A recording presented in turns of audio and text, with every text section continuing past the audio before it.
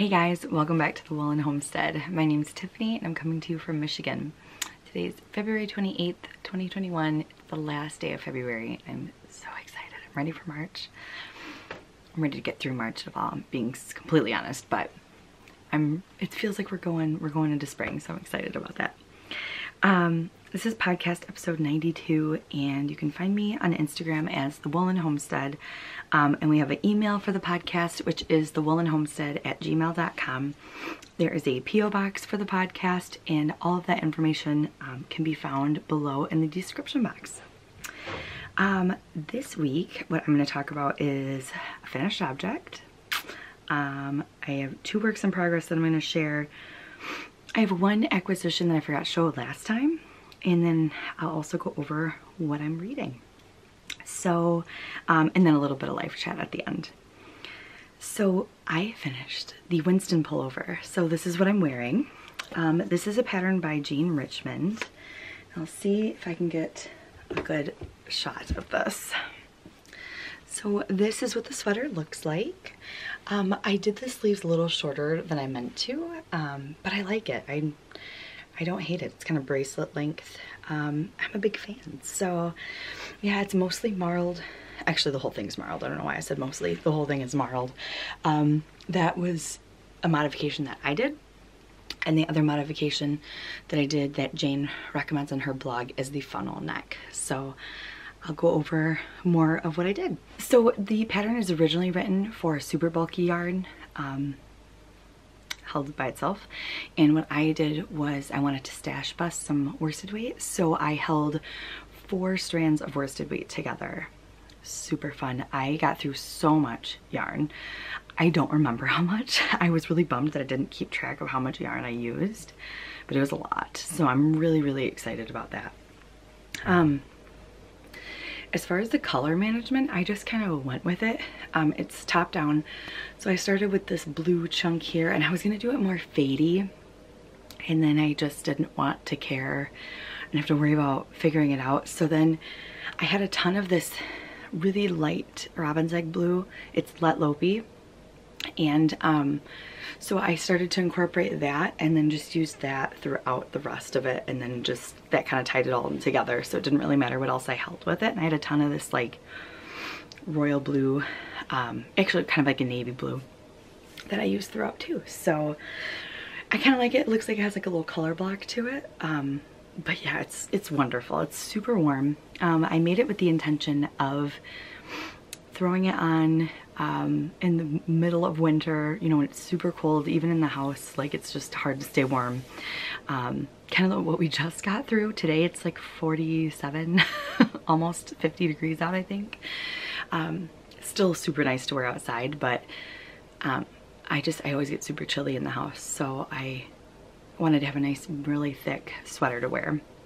It's knit on size US 17 needles, which was super crazy, but super fun.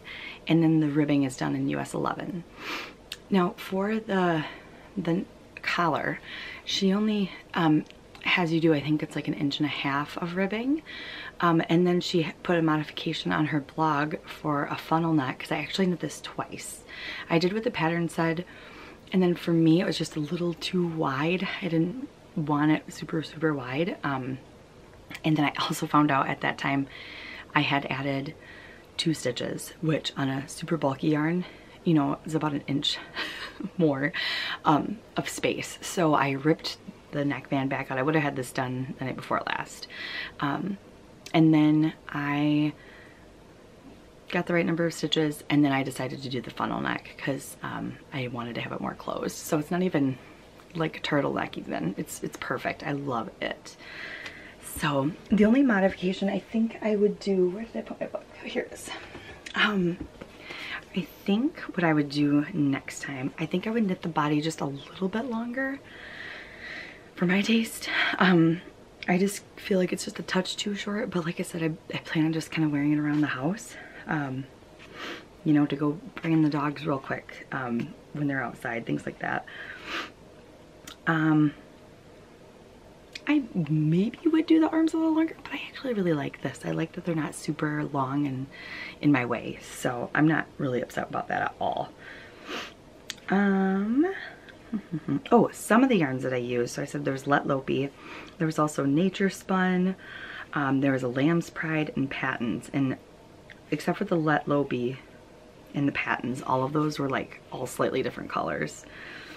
So I had a couple different colors of Nature Spun. I had a couple different colors of Lamb's Pride. So yeah, really enjoyable. I started this back in like late summer, I think. Maybe early fall, and I could have gotten this done so fast. I just never worked on it. I just kind of had it around, but it was like kind of on the back burner for a while. And then after last week's podcast, well, I think around Christmas I started working on it again. And then at last week's podcast, or last time, it was the beginning of February, I was like, I want to try and have this done ASAP because it would be a nice, and it would be a quick finish, and it would just be nice to have a finished object and just to get it done and so I can use it a little bit before it gets to spring. My hands cramped a little bit when I was working on it for a little while, but I feel like they got used to it, so it worked out really well. But yeah, I think that's all I've got to say about that. It's just the Winston Pullover by Jane Richmond. I think I would also like to try it in just a single strand just to see.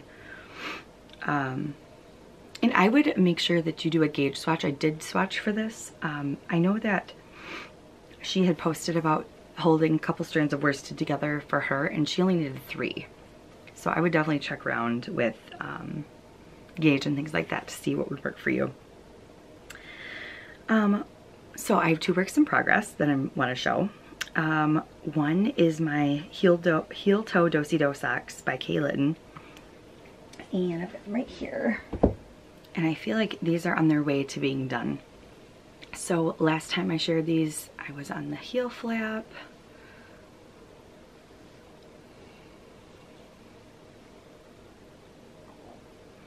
My little headwig owl from Simply Serving. And this is the Hufflepuff colorway from Mint Rain Hand Dyed Yarns. And yeah, I'm onto the foot. So that's super exciting. I'm really excited to have these as a pair to wear.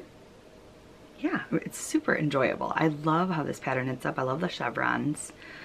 Super, super fun. I'm using Hi Sharps. These might just be the Hi's. I never remember. But these are size US 1.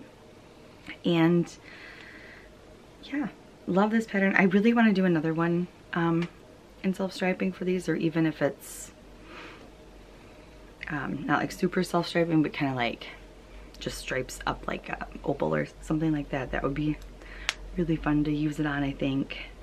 But yeah, I really, really love these. It's a heel flap and gusset. I love how that fits. I got the first one done already. I actually just followed her pattern exactly as written, so really, really love it. I've got another pattern of hers that I want to do, the morning coffee socks. I actually have it all printed out. I have some yarn sitting out for it. I don't know if that's what I'm going to use. It's one of our old colorways, Nymph D'Or Tonks. Thinking about it, but yeah, I don't know. There's so many fun yarns that I want to work with. Oh, so excited. Another project that I'm working on, I'm so excited about as well. I stopped working on these for quite a while. Are my Mitten Garland Advent Calendar by Kathy Lewinsky. Loving this. I have been working on these for 30 minutes a day every morning, and I'm really seeing progress. So I'll show you my first 2, because these I've had done for a while. So this is 1 and 2. There are 24 of them. And I'm almost done with 3. So that's why I'm really liking these for my 30 minutes of knitting in the morning, which is another Kay Litton Crazy Sock Lady thing that I have picked up on. It's just a really nice way to start your day. Every morning, get your 30 minutes in, guarantees you some knitting time, and it's been really fun to do this. So I really gotten along on these on this mitten with doing that. It's just so fun. And this little thumb right there.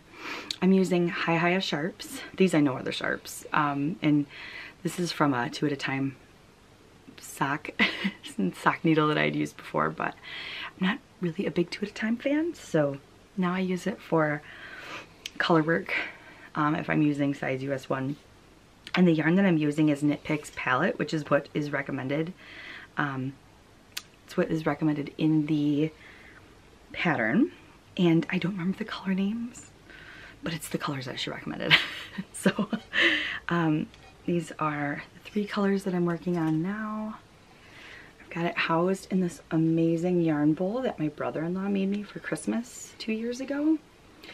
And this is the same brother-in-law that made me the mugs and plates that I've shown before. And I actually have one of his mugs up here because I've got some tea steeping. So this is one of his mugs too. And then I got my little, oh my gosh, I can't think of the word. Why can't I not think of the word? Infuser? Is that the right word? But you guys know what I'm talking about, my little loose leaf tea basket.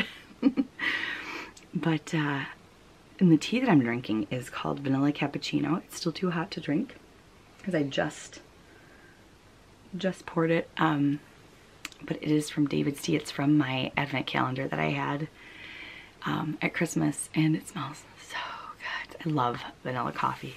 It's one of my favorites. Just simple, plain vanilla coffee. It's so good, and put some creamer in it. Love it. So yeah, that is the Mitten Advent Calendar by Kathy Lewinsky. I really want to have those for this year. I hope I can do it. I've had those going for like 3 years, so it's gonna, we'll see.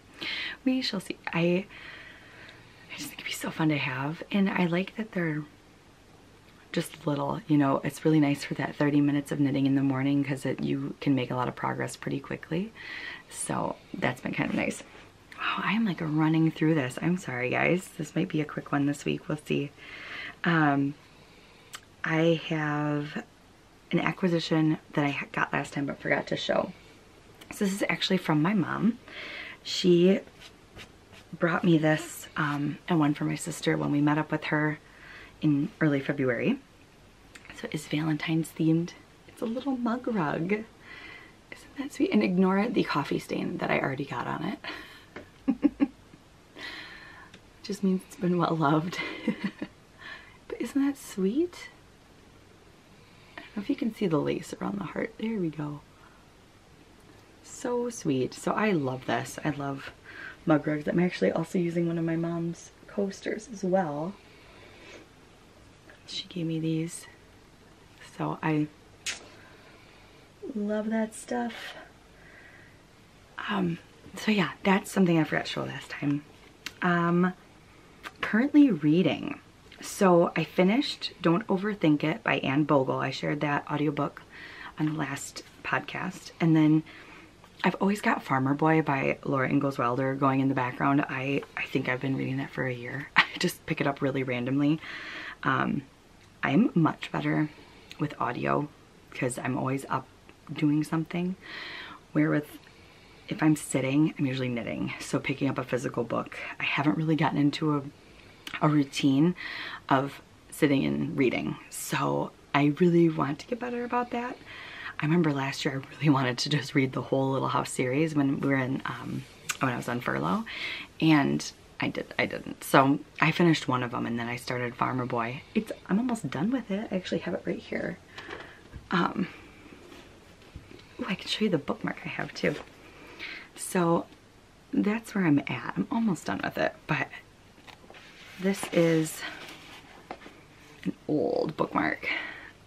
But this is from, let's see if we can get it to focus. There we go. But yeah, this is a little Laura Ingalls Wilder life bookmark from, we went to Walnut Grove in Minnesota and they had a little, like a little museum and shop there too. We actually were at like the site of where she lived in Plum Creek. So that was really cool.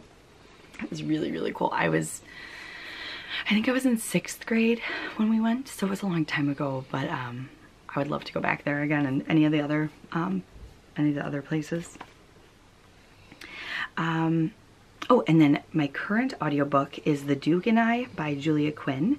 That's part of the Bridgerton series. I started watching the show maybe a month ago. I haven't finished it yet, but once I found out there was a book series, I was like, oh, I want to read it. So I'm almost done with the first season though. That's on Netflix. So I'll probably just finish it. But yeah, really enjoying that so far. And that's it for what I'm reading. I would love to hear what you guys are reading. If you want to leave that in a comment, if you are reading anything right now.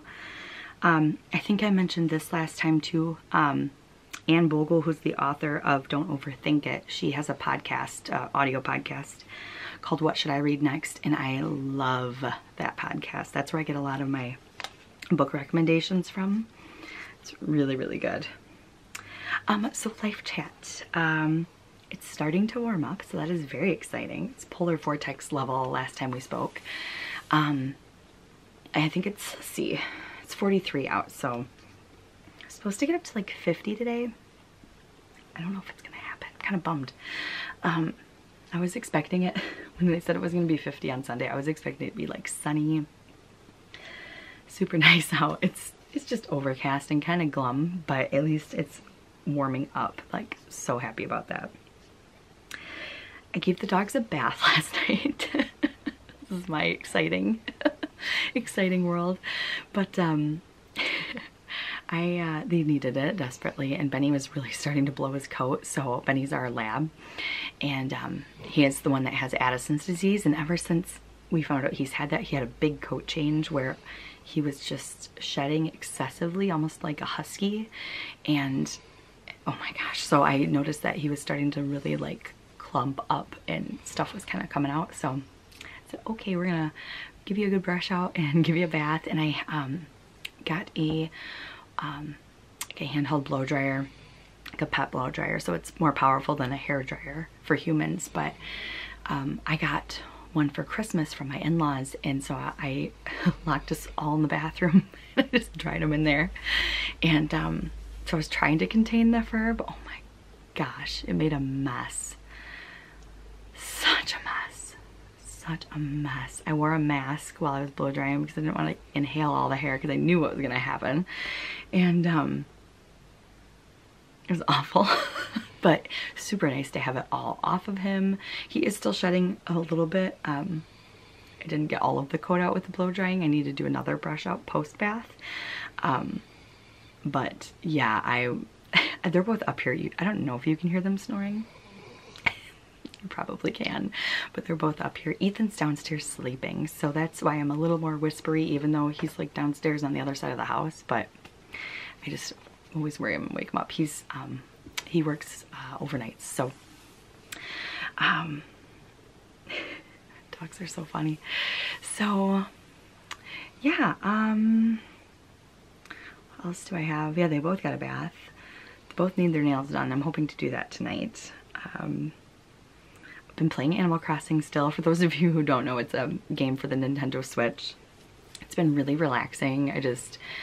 Super chill. Been really enjoying that.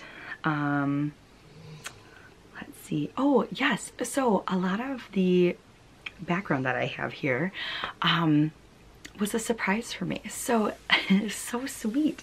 Ethan bought a bunch of decorations and then put them up for me in my craft room up here as a way to like make it like a really nice sanctuary just to come and hang out and, you know, de-stress after work.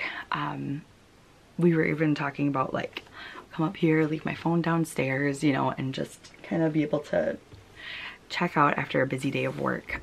So I'll have to take some video because it's so sweet. He strung the lights, he went to Hobby Lobby, he went to a bunch of different places and just bought like those little plants up there. They're fake plants, they're not real plants because I can't keep anything alive and there's not a ton of sun up here. But yeah, oh, so sweet. And that little wax warmer right there, I got that as a Christmas gift from a client. So that was sweet.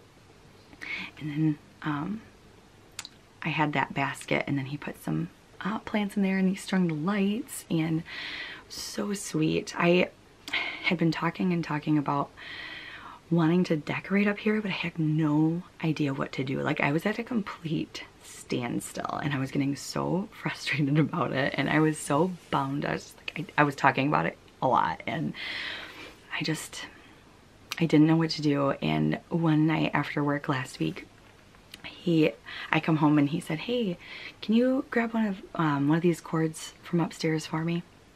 I was like, okay.